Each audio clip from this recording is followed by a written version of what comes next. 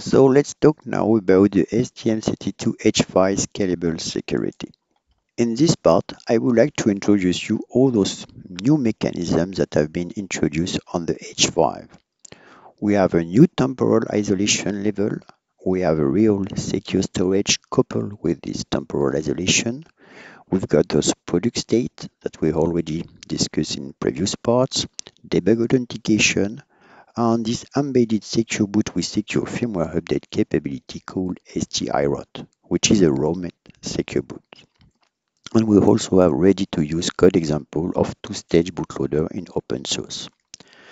So you can use and combine all those mechanisms to build your own security.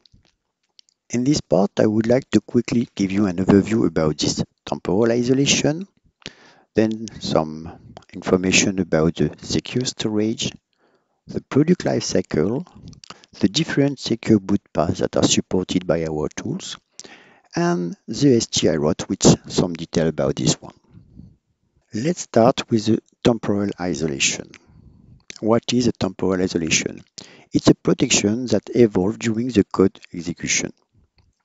So HGP-H5 has temporal isolation and the name is HTP. The principle is two portions of user flash that could be hidden until the next reset. So when you are booted at reset time, you are on HTTP level 1. You can define some option byte a portion of the user flash. When the code will execute it in this portion, then you can call an API in the RSS services. This one will increase the HTTP level. And this portion of flash disappear until the next reset. That means it can't be accessed anymore in any manners. Then, thanks to flash register, we can define a second portion of the user flash. And again, the code will be executed in this portion. We can call a RSS services. It will increment the HTTP level to HTTP level 3. And the second portion of flash disappear. Two portion of flash disappears. Doesn't make you reminding something? Two-stage bootloader. So in fact, this mechanism with two portions of flash that disappears has been designed to address two-stage bootloader architectures. You could imagine you have the first stage bootloader defined in this first portion of flash, a second stage bootloader, and after each execution, we will increment the HTTP level and make disappear the code. Let's talk now about the secure storage, also named OBKey, for OBK storage. Okay, secure storage, OBKey storage, that means you can store also some data, not only keys. So to give you a definition of the secure storage, a specific area in a system, data can be provisioned securely, data are isolated and can be accessed only by authorized part of the system. Data can't be extracted from one system to be reused on another system. On the STM32, we have a real secure storage named OBK storage. It's the first product that got this functionality. The data stored are protected thanks to temporal isolation. I just described this protection before.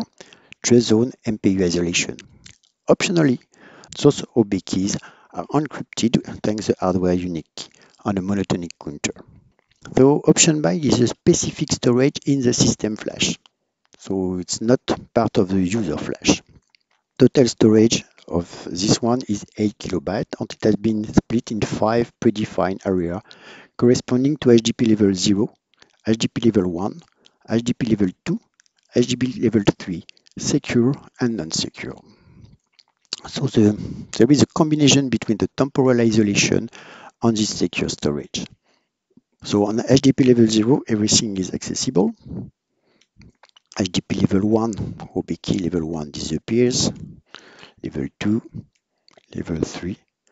And regarding the secure and non-secure, those both can only be accessed in secure mode. But we can have some dedicated part for the non-secure. If you do a regression, that means if you remove all the non-secure part, only the non-secure part OBKey will be removed also. What is not detailed in this part is how those keys could be encrypted. The encryption of the different OBKey is different depending on the level. That means not the same key that you use for each one.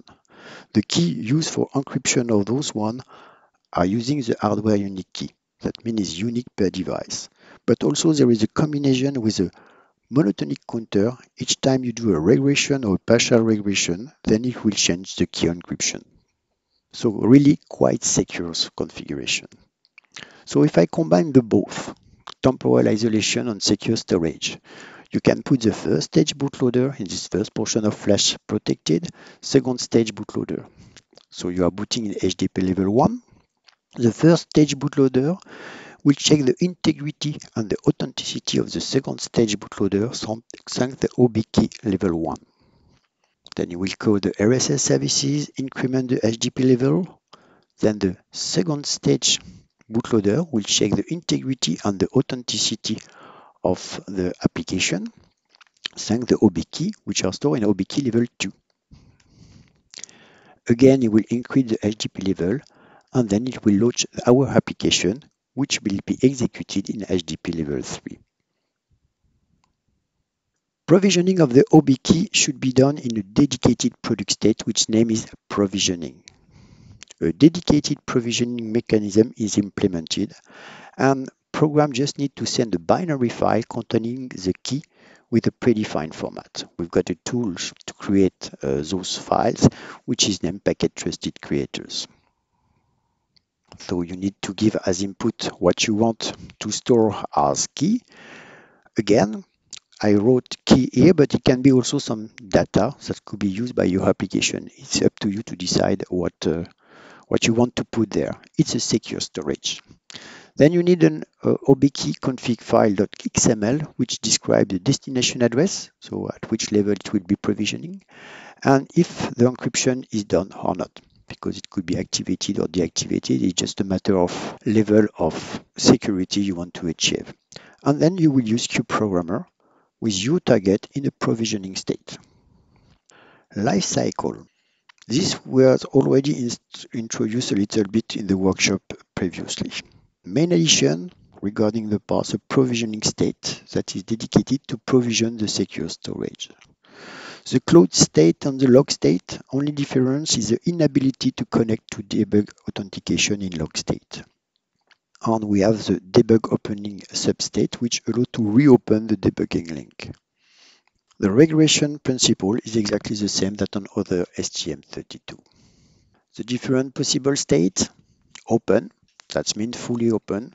You can do whatever you want. You can connect with the debugger and access all the resources. In provisioning state, the only thing you can do is to provision the OB key storage.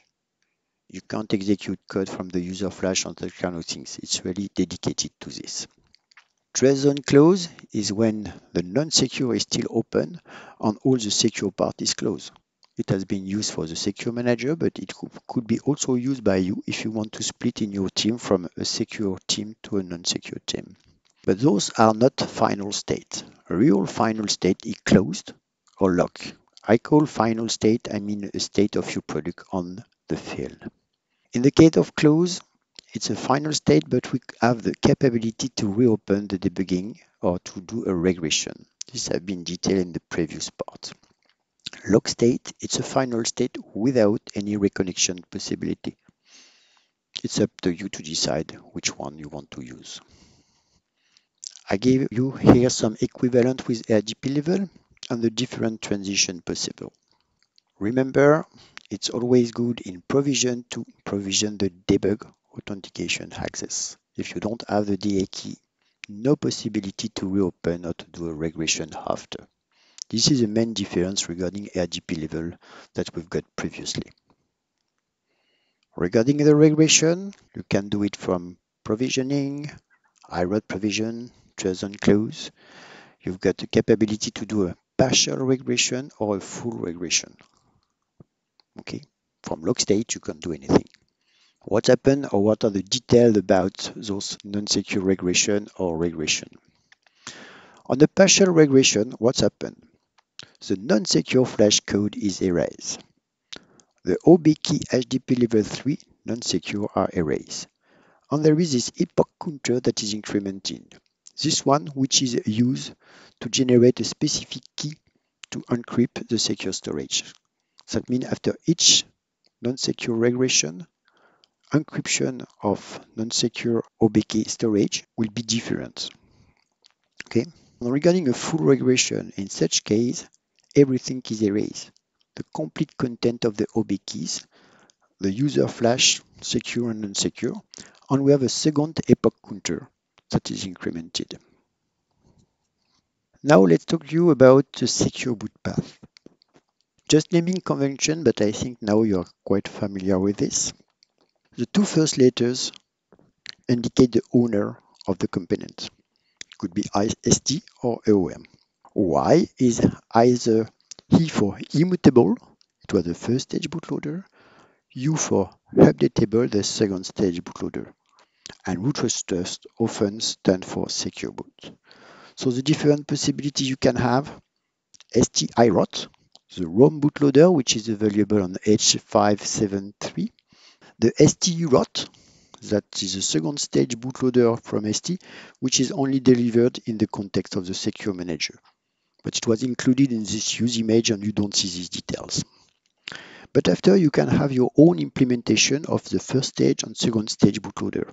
It will be OM IROT, OM UROT. And we provided example code for this, based on MCU boot.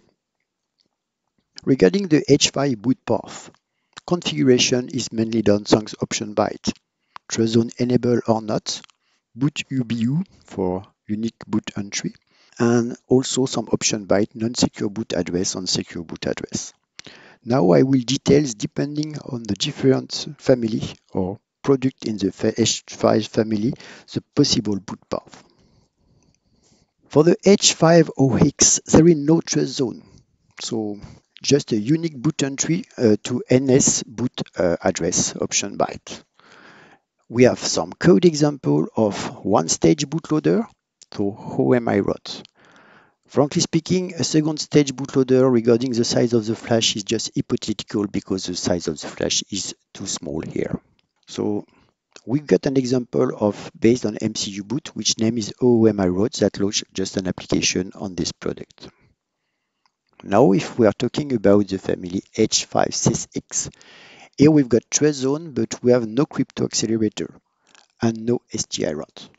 Why no STIROT? Remember, STIROT is certified CZIP and PSA level 3, resistant to some physical attack, which rely on some crypto accelerators, which are GPA or side channel attack resistant, which are not present here. So we don't have any STIROT here. But you have the possibility to activate or not trust zone and to have your own implementation of first stage and second stage bootloader. Again, we deliver code example for this. Only one stage bootloader example is available. And finally, with the H573, here you've got all the possibility because you've got trust zone, you've got the crypto accelerators, and you've got STIROT.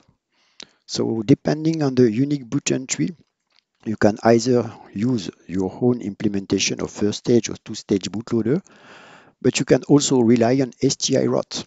And you can use just STIROT to launch your application or to launch a second stage bootloader. What is supported by CubeMX? All those configurations. The first one is one stage bootloader where you are, I would say, responsible for the secure boot and secure firmware update capabilities. Or you can use STIROT to launch a second stage bootloader, or you can have STIROT plus Secure Manager. That means STUROT plus STUROT plus Secure Manager. Here I want to sum up all the security features available depending on which product. On the H5OX, you still have HDPL protection. Regarding the debug authentication, you only have password. That means you can only control the regression thanks to password. But you don't have the capability to reopen the debugging link to do real debug your application.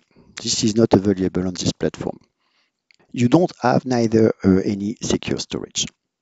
On the H5CX, you've got the HDP level protection, so this temporal isolation.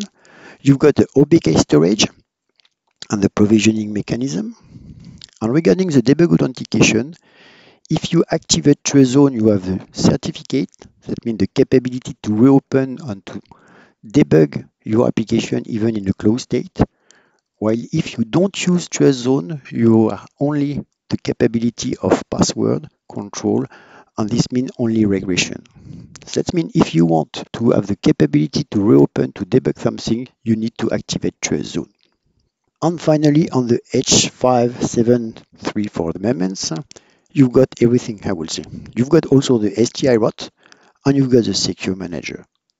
And those two last bricks are PSA CZIP level 3 and are required to have trust zone activated. This is an important point to keep in mind. If you want to use STI route just to load your application, at least you need to activate trust zone. Now let's give you some detail about STI route. STI route, ST immutable root of trust. A secure boot code with secure firmware update capabilities. The code is basically based on MCU boot, and we add it inside some countermeasurements against a board level attack. It has been or it will be certified CZIP PSA level 3, so which is a guarantee of robustness against a board level attack. To activate it, it thanks an option byte boot UBU, but it requires to have trust zone enabled. And you need to provision two specific things in the OB key HDP level 1. One file or data concerning the configuration of this one, and the keys that will be used to do the authentication and the decryption of a new firmware. You also need to provision some zero initialized data that will be used by STI route to check or to store the current version installed on the product. So again, here it was ACC key that is used for authentication of the application. Your application could be full secure or could be secure plus non-secure, but it was only one image for the both. That means you have one signatures for the application secure and non-secure, which are concatenated together. Regarding the firmware update, it was a dual slot setup. That means you have an active slot and a downlink slot. So application can use almost half of the size of the flash, but no more, because you need to have the same size of download and execution slot. Regarding the firmware loader, how you will get a new version. Either you can implement it in your application, but you also have the possibility to jump to the embedded bootloader, the system one, not the secure one, which allow you to download a new version. And this is what I will do in the next hands-on. So as I previously said, one image for secure and non-secure application only. So in the Cube H5, we've got script and code example for this one, and it's also supported by CubeMX. So I propose in the next part to do an hands-on and show you how we can create an application that will be launched by the Secure Manager and that could be updated by the Secure Manager. Thank you.